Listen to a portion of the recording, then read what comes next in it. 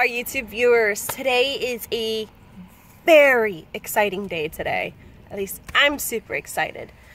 We are getting ready to drive almost 2.5 hours south to pick up two very small creatures.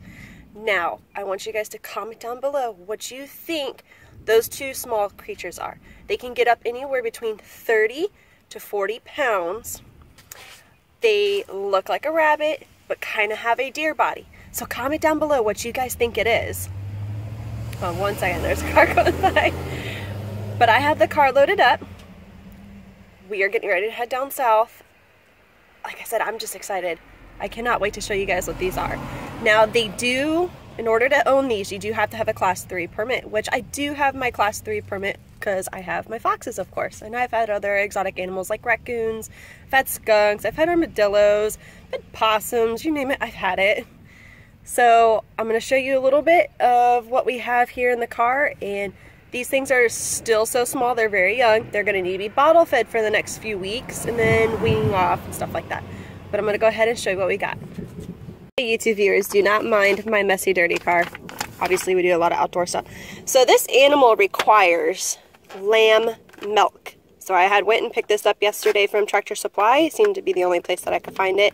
My feed store that I typically go to did not have lamb milk, but they have like an all-purpose milk. And then I have the crate with a nice comfortable towel in there. So they'll have a nice comfy transportation bag. But remember, comment down below what you think we're getting before you actually see what it is that we're getting. Here's it also, I wanted to show you our new shirt. I know it's going to be backwards here on the computer screen or your TV, wherever you're watching this at. But my brother-in-law had made us these shirts, or at least the logo for our shirts, which we just got back in the mail the other day. So we got our Matsons.Outdoors YouTube. I think it's pretty cool. Comment below, give us a thumbs up if you like these shirts. And see if we can get some more and get my brother-in-law to design some more shirts for us. He did a really, really good job. We got a snake, we got the fishing rod, the little fish. I mean, there's a whole bunch going on and I really like it. I think he did a fantastic job. But okay guys, we're gonna get heading on the road and stay tuned to see what we get. Remember, comment below what you think we're getting. Okay guys, I'm gonna hold you to it. See you guys in a little bit. Okay YouTube viewers, we are on the road. We are making our way down south to go pick up these two cute little baby creatures.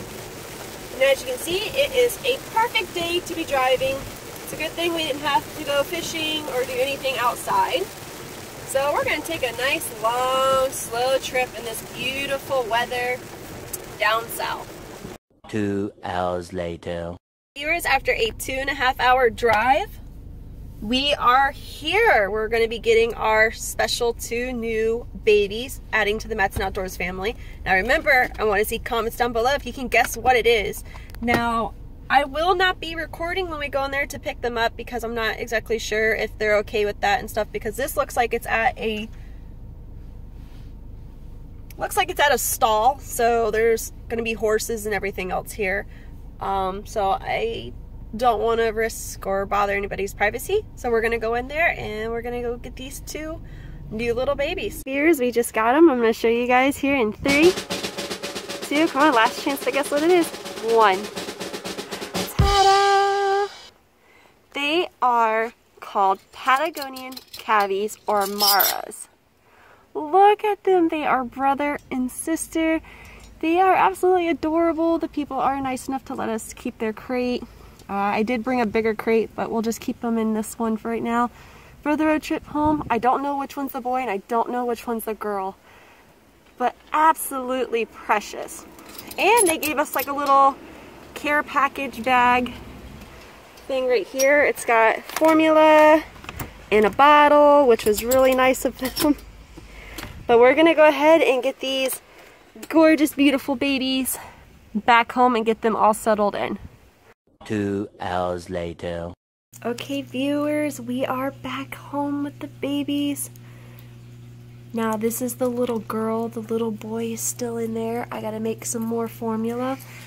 But what they are drinking right now is lamb milk to replace her.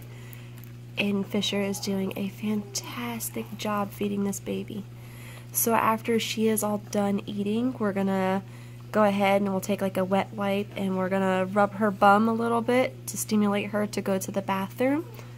And then we're gonna go and clean up around her mouth too, because you don't want any dry formula around their mouth. Okay. Okay, pull it away. We're gonna pull it away a little bit and see how she does.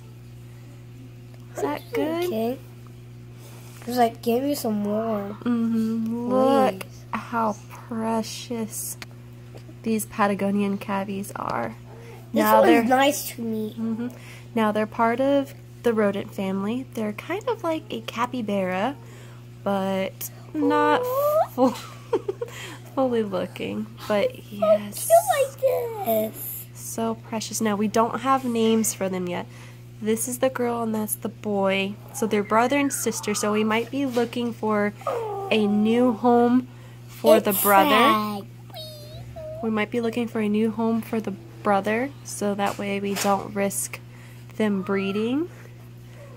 Or making babies.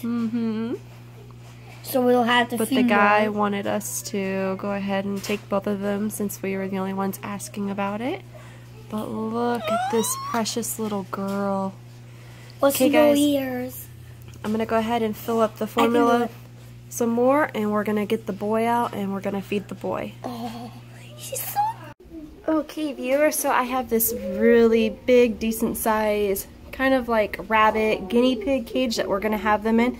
I'm going to have them here in our sunroom so that way they get used to noises and sound and get used to us and our dog, our cats, so on and so forth.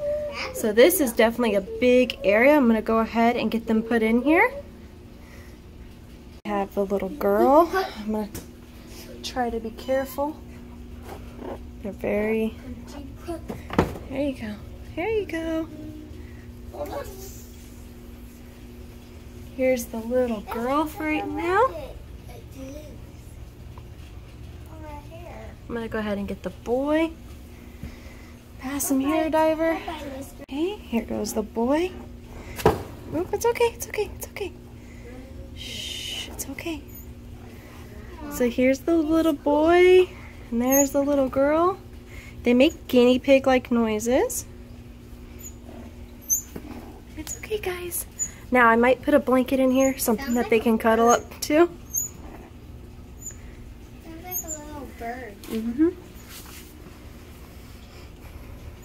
It's okay. Well, no, it actually sounds like shadow. It's okay. Does it? Kind of? But yeah, I'm going to go ahead. I'm going to put a towel in here, something that they can go ahead and cuddle against and stuff. There you go. There you go, Mama. Okay. Okay. Let me get them set up and I'll pick the phone back up here in a second. Okay guys, so I got some towels in there for them. I got one in each corner so they can go and snuggle up to it if they want. Kind of give them their space a little bit here. See how they do? You hear them? They make little tiny guinea pig sounds. I might give them some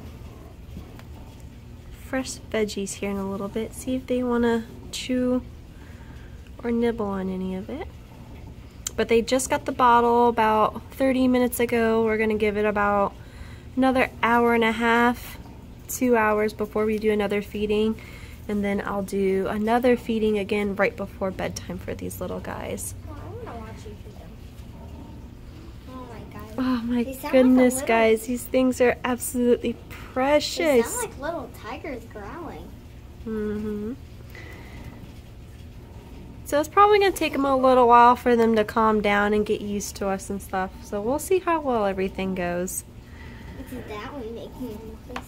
But stay tuned, guys. I'll pick up the phone a little later in the evening here when we probably do the next feeding for them. Super cute. Stay tuned.